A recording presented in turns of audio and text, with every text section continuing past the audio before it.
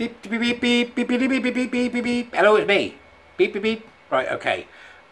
You will know from my previous webinars that one of my primary concerns in all this mess, after the sterilisation of gay children and transing the gay away, is the danger to STEM, to our crown jewel. And STEM is our crown jewel. We are extraordinary as a country in our ability in sciences, technology, engineering and maths.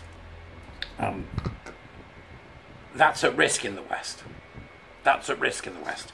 And I think it's something that's worthwhile as taking seriously, because we are now in a situation whereby the nut jobs in the universities and in these particular fields, as they call it, right? Okay, I always remember, when I say that word fields, I always remember back to a meeting when somebody said to me about STEM, they'd come from English literature.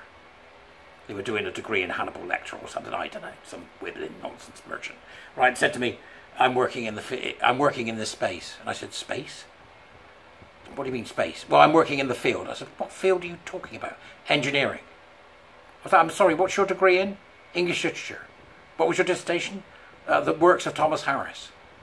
I said, and you're telling me that you're working where? Oh, I'm working in the field of STEM. Well, I said, first off, I said, STEM is not a field, it's a discipline. And secondly, you don't have it. Next on the agenda, so this is what they're doing, they're infiltrating. You know, like, you know, people you don't want at a party, you know, or a smelly person. That's what they do, they infiltrate. Smelly critical social justice warriors. They infiltrate. And this infiltration of STEM is going to have some massive, massive, massive problems for all of us.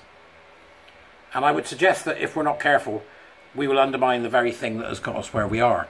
And it's not just happening in the UK, it's happening in Berkeley. Some of you will remember, in America, some of you will remember that I did a short video about the fact that 25% of all funding is now going to, you know, feely feels and mindfulness and EDI cobblers. I hope that you've had a chance to look at that video, because what follows from here is this is a very natural follow-on from that.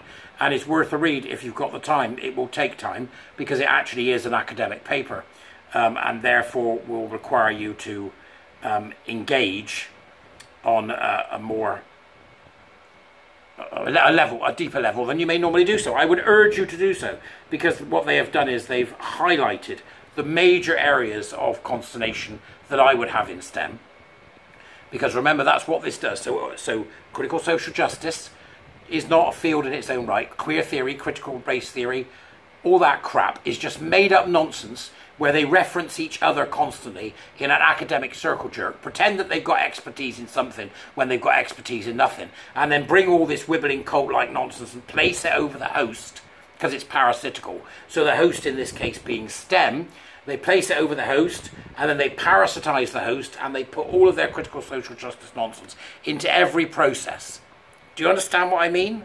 So it's up here, right? They start at the top with the idea of STEM, and they begin to parasitize that. Then they move into STEM organizations, be that companies, public sector, private sector, and they infect everything with their critical social justice narratives of power and oppression, and the unreality of queer theory and gender identity ideology and extreme environmentalism, you know, and fat studies and shite like that. So that's what they do, right? You have to understand that's what they do. So what we've got here, and I'll read you the introduction to it, just so you can get an idea and see whether it gives you enough of a sort of urge to go and read what is quite an in-depth and very interesting academic article.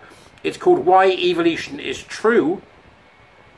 And it says here, our new paper in Skeptical Inquirer, we like them instantly, Skeptical Inquirer, on the ideological subversion of biology. The free link to a new paper by Luana Moroja and me, not me, him, or her, I can't find the name, in Skeptical Inquirer has now appeared. You can access it by clicking the screenshot below. It's the cover story and is about 9,300 words long. Right? It's also in the paper magazine, where they give the full reference, since you can't use the hyperlinks on paper. The opening photo is subtle, and I like it a lot. And he's got a great picture there of what looks like translucent thingies on oil on water, you know. Very, very clever. The ideological subversion of biology, very clever. Oil and water, very good. Our purpose was to demonstrate how progressive ideology is worming its way into organismal and evolutionary biology, impeding research and promoting misconceptions about science to both the public and to scientists themselves. We do this by discussing 6 areas: the sex binary, evolutionary psychology, sex differences, individual differences, group differences, and the sacralization of indigenous knowledge. I won't say any more about the piece, but if you read it, I hope you enjoy it.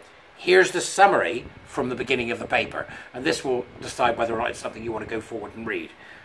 I do recommend it. I do. Put aside, I'm not going to sit here and read you a 9,600 word essay, but I do recommend that you put aside the time, grab a coffee, take 20 minutes, okay? Biology faces a grave threat from progressive politics that are changing the way our work is done, delimiting areas of biology that are taboo and will not be funded by the government or published in scientific journals, stipulating what words biologists must avoid in their writing, and decreeing how biology is taught to students and communicated to other scientists and the public through the technical and popular press. So what they're saying there is this infection, this parasitization of STEM is directly affecting science communication, the most important element when it comes to encouraging the public to stand by the kind of trust and the kind of investment we're willing to give to STEM, which is massive. And we know why, because they usually do good. This is going to change that, okay?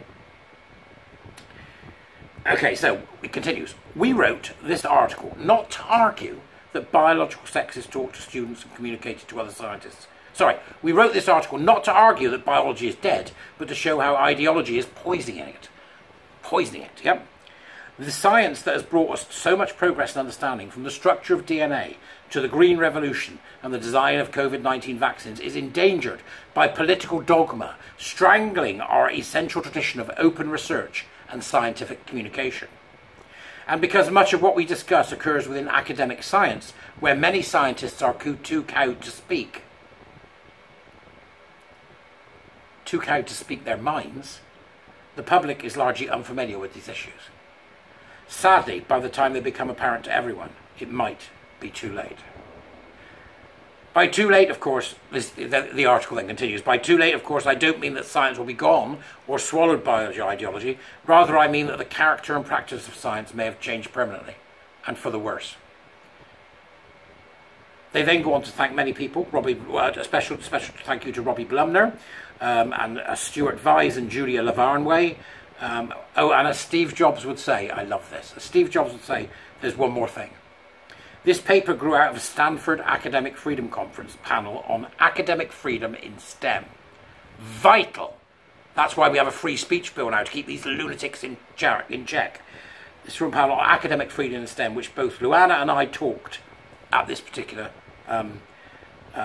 conference. If you want to see their presentation, that's also in the document that I put in the Dubris for you. I presented these 6 topics, the ones that I mentioned previously, but Luana also talked about them in a very different piece she wrote for Barry Weiss's Free Press.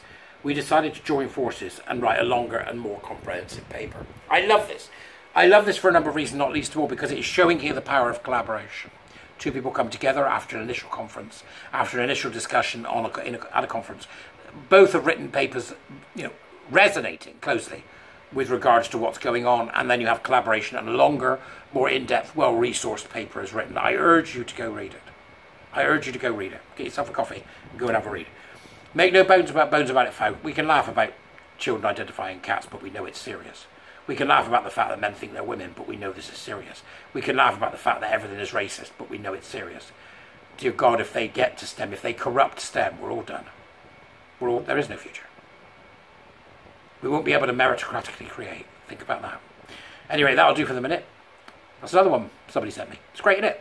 See you later. Bye.